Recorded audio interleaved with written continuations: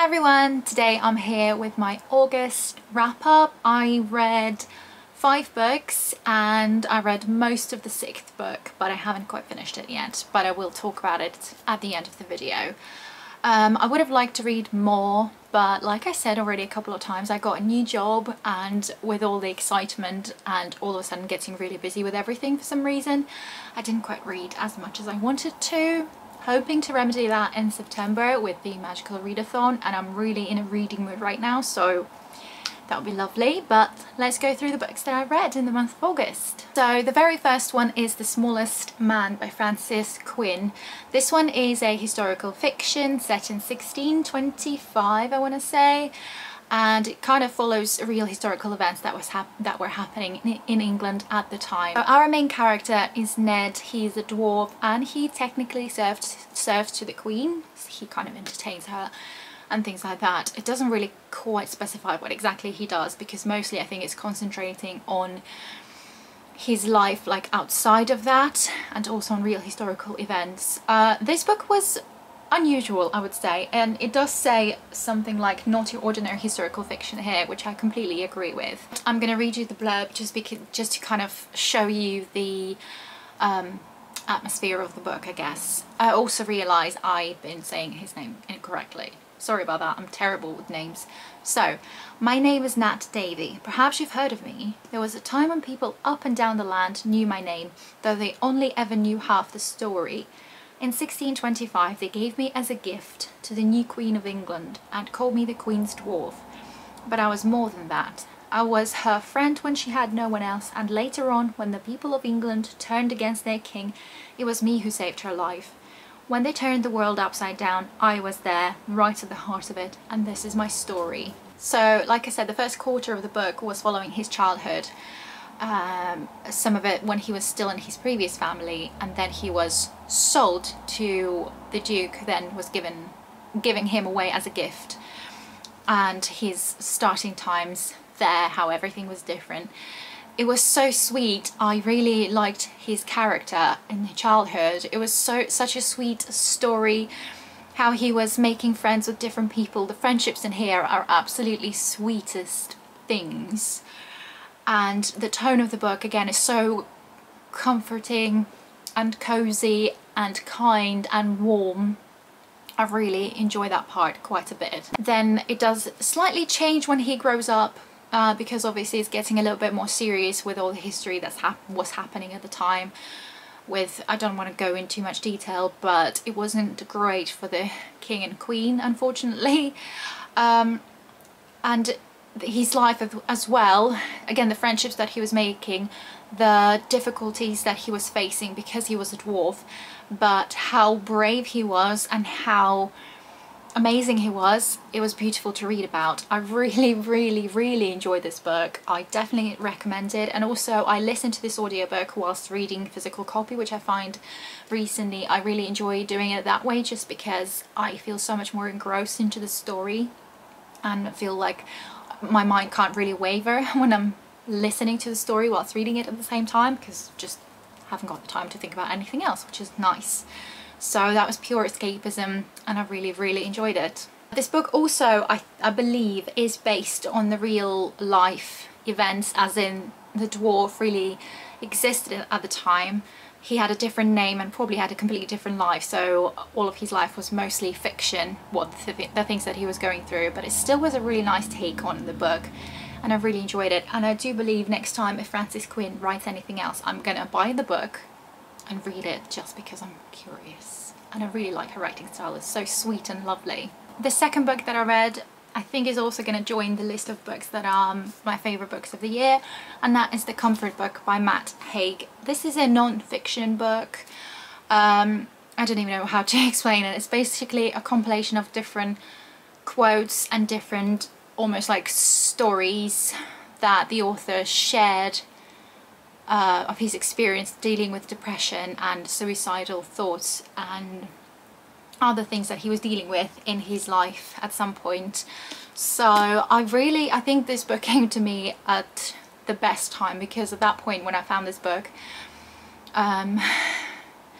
I was feeling a little bit down about quite a few different things, and this one just came to me at the right time, so it really kind of helped me feel better. Genuinely, I'm not just saying it for the sake of saying it. It did make me feel better one day. I remember feeling really sad, but about after an hour of reading it, I've suddenly realised I'm feeling much better already. So I think it's going to be one of those books that if I'm having a bad day, or if I'm feeling sad about something, if I'm feeling down or anything like that, I could pick it up at any point, open up any page at all and just read it, because it's all like laid out in really short, not exactly even chapters, but you see different bits and bobs, and just open it up on any page and read it, because it's comforting, obviously, the comfort book. So yeah, I read, I think, a couple of books by him in the past. I read The Humans, and I might have read one more, but I can't quite remember. I could be completely wrong. So I think I'd like to read more books by him in the future. I might go and read one day The Midnight Library, but I've heard it's a little bit depressing and sad, so I'm not sure whether I'm ready for it or not. But one day I might, or I might pick up his other books that are more older than The Midnight Library. But we'll see. But essentially this was a good book, and it did come to me at the right time, and I feel like it's going to help people who are feeling a little bit down. They need a little bit words of encouragement, words of just comforting words, that you don't sometimes have to try and be anything. You can just live and enjoy the moment that you're in, essentially. You don't have to try to be anything, you don't have to try and do anything, you don't always have to be productive, so don't always have to be happy. It's okay to feel the way you feel. That's essentially, I think, how I would sum up this book. Definitely a really good book, and I really enjoyed it. Next one that I read is The War of the Worlds by H.G. Wells. This one was one of my Wheel of TBR books for the month of August, and this one, as you're probably aware, is a classic science fiction book about the War of the Worlds. So there are these machines that come from Mars and basically start destroying everything.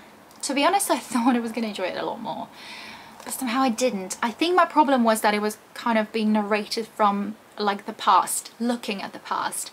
I think if I was reading it from a perspective of something that's happening right now, that would have been different. But the main character, he was like looking back, saying how it was, what happened. I think that kind of threw me off, and for some reason I just didn't care for most of it somehow.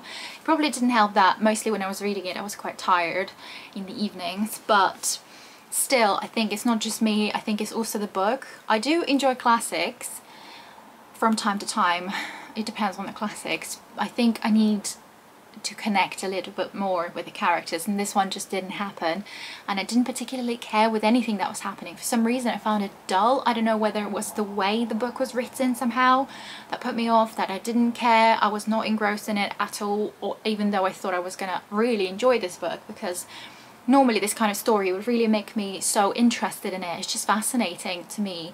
Things from Mars, the Martians going to Earth and doing things here, it just sounds fascinating. But for some reason this book didn't give me any of that at all. So that was a bit of a disappointment for me, unfortunately. I enjoyed one other book by the author, The Island of Dr. Moreau. That one was a really good book. I really enjoyed it. It was fascinating, interesting, but this one was, unfortunately, was a letdown. I can't say that I won't be reading any more books by him in the future, because I definitely see myself reading some just out of curiosity, like The Invisible Man and a couple of others. I can't quite remember some of them, but this one, unfortunately, was a bit of a letdown. I don't even know what was the problem with it. I just wasn't interested in it as much, unfortunately. The next book was Ghost of the Nightingale by Diana Gorman and Patrick J. Gorman. This book, I was sent this book quite a while ago now, probably a couple of years ago, or more than a couple of years ago. I was sent this book by the publishers, which are Austin Macaulay publishers. This one and another one that I still got on my TBR, unfortunately. So I only now just got the chance of reading it. This is a historical fiction set in period of World War II. This one is a tiny little book. So I'm going to read you what the blurb says, and then I'm going to tell you what I thought of the book. When visions come to you through unrelenting dreams, crying to be written, one eventually complies. Hence, we have the story of a young man who is to take on the challenge of sharing a life unfinished, a life that has been cut short at a death camp designed for mass murder. It offers the possibility that the darkest part of man can be slayed by the strength and victory of a beautiful spirit. It is both a lesson in history and an offer of hope as our world continues to struggle in the fight of good versus evil. So this blurb made me believe this book was going to be not exactly what it was. So I don't want to spoil anything, but I think if I say what I'm going to say, it's not going to spoil anything. So we follow our main character who essentially had a weird experience in his life when he visited Treblinka, I think it is, in Poland, one of the concentration camps. He sees this figure, then this figure touches him, and it's apparently a ghost or a spirit of one of the young men who died at that concentration camp. And then our main character now has his consciousness, so he's telling a story from his point of view, and then he kind of lives with him somewhere in the background, if that makes any sense how I've explained it. I do hope it's not a spoiler. The first quarter of the book I wasn't enjoying it because it just felt like dry non-fiction about Hitler and history of that time. It was interesting from an obviously educational point of view, but I didn't enjoy it because it's not exactly what I expected it to be. I didn't expect there to be that much of non-fiction element in there, and then later on it did become more of a fictional story, which I did enjoy more. But still, I don't think I enjoyed this book as much as I would have hoped, because it's not what I thought it was going to be.